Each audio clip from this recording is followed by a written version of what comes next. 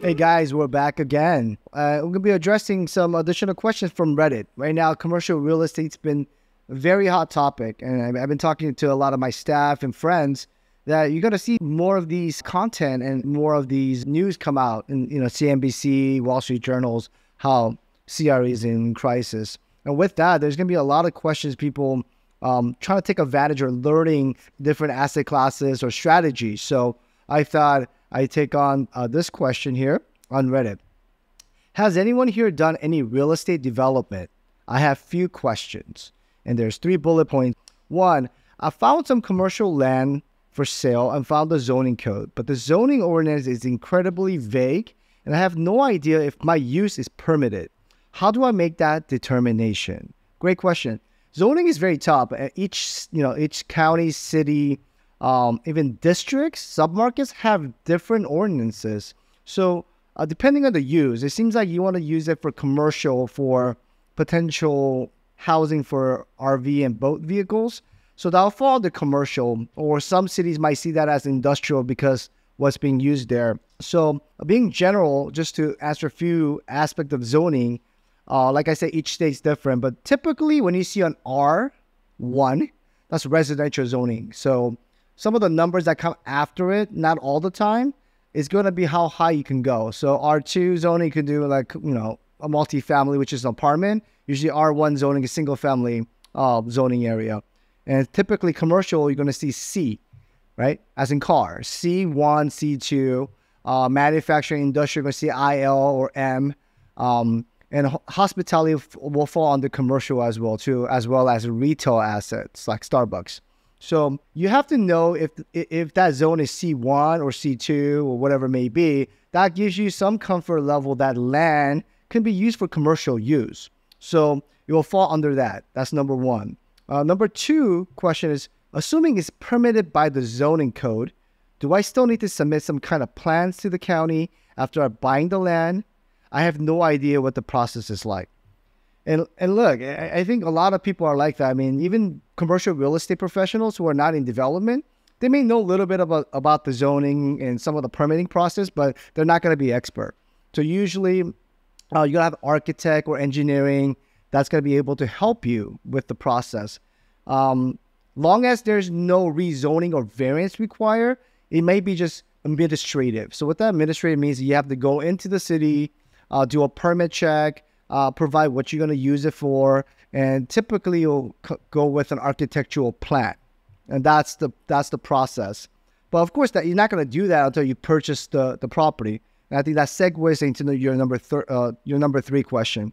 As a general question, how do developers normally buy land without knowing whether the usage will be approved? That seems like a huge risk. It's a fair question. So like any transaction, when you're interested in a property, right? It could be an apartment building, retail, hotel, or land. You typically negotiate through something called letter of intent. It's not binding. Letter of intent really just kind of outlines your business terms, how much, your purchase price, your feasibility or due diligence period, which is your inspection period also. And if you're going to get financing, what kind of materials or sellers need to provide you for due diligence purposes, like property taxes or insurance or rent rolls, things like that. But if it's land, you're just not going to have too many items there. But unlike traditional building transactions, like a typical building transaction that you have tenants and they're paying rent, land transaction takes a little bit longer. So this is a general rule. But if you're trying to purchase a building, you might say, look, I want to have 30 days of due diligence, inspection, feasibility period, where you get to inspect the property, conduct your third-party reports such as ALTA survey, which is American Land Title Survey, which kind of outlines the meets and bounds of your property. So you know what the property boundaries look like, if there's easements or encroachments, public utilities, and also do something called PCR, property condition reports, or phase 1 or ESA, which stands for more environmental assessment. So you can do those. With land, you're probably not going to do any PCR report because there's no physical building. It will be land. So you'll probably conduct an environmental survey and Alta survey. But then during that period, you need to figure out with the city what you need to use it for and see if the city will approve that use. So typically on a regular deal is 30-day due diligence and typically 30-day closing. I mean, that shifts depending on the buyers and seller, but typically due diligence period is 30 to 45-day period and closing is 30 to 45. Okay. On a land purchase, you're going to have a longer feasibility period, like 120 days or 180 days. And it's contingent upon you getting approval for your use with the city too. That could be negotiated. So then it could be 120, 150, 180 days for your inspection period. And you can close 30 days after that period. So what that inspection period really means is you have 120 days to do your inspection, the land survey, going to the city, engaging the engineering to do that. And after 20 days, if you don't feel comfortable, you can still walk away from the deal and still get your deposit back. However, the money you spend are called sunk costs, meaning that as cost of doing business.